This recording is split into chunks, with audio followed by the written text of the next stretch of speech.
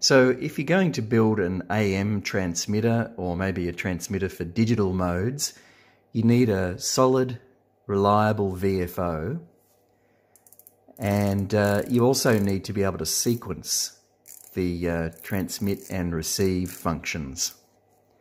So this module will go into an AM transmitter.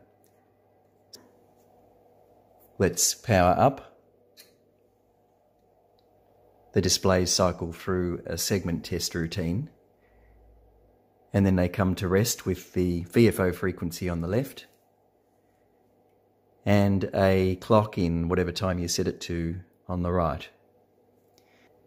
Now this VFO does 2 bands, so by pushing that button we can cycle through VFO settings on 160 and 80. Now if I just toggle this little switch here, the VFO goes into transmit mode. So the signal's 1.865, the square wave output, and the clock is replaced by an over timer, which reverts to a temperature display. The temperature sensor is here, and that'll be attached to the power amplifier's heatsink. So release the transmit. Let's do that on 80. Transmit. Now we've got 3686. So the over timer just tells you how many seconds have elapsed since you hit the push to talk button. There's no particular reason to do that other than just to put that display to a interesting and novel use. There are some other features. One of them you've just heard. That's a K or a over beep at the end of a transmission cycle. If you have a really long over, and I think this next timer is set at 60 seconds, the controller will sound a CW ident.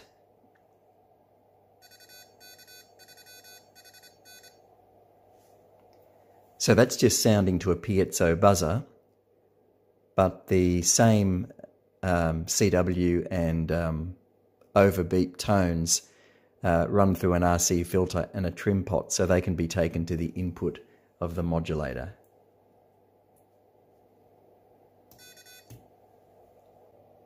The VFO controller module is really just an amalgam of commonly available components.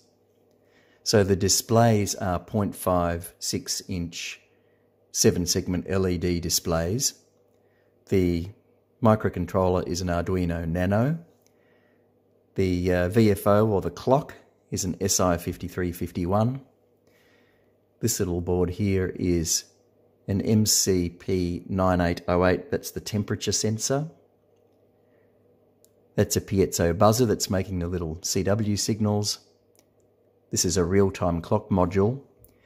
And then these two decks here, the bottom one just has some switching on it, which I'll demonstrate in a minute. Some sequencing for TR relay band and the modulator enable lines.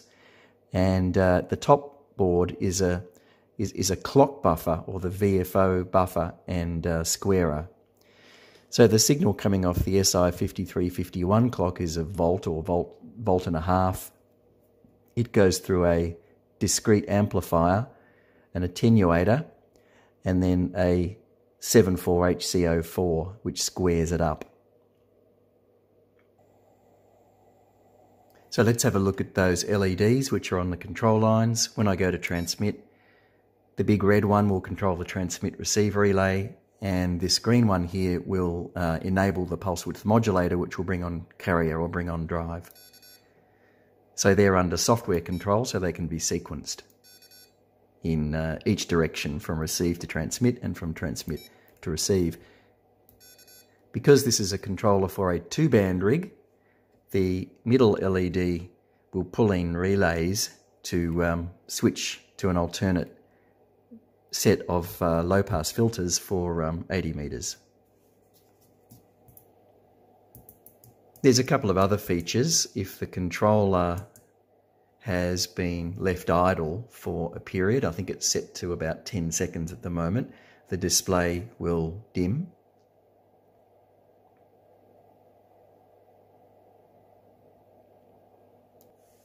But just so that you don't think the whole thing has gone to sleep, when the controller is idle, it'll give a little pulse of increased intensity about every 10 or 15 seconds.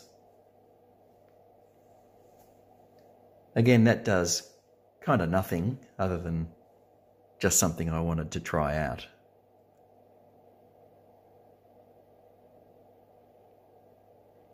Just a little heartbeat to remind you, but as soon as you touch a control, it'll come to life.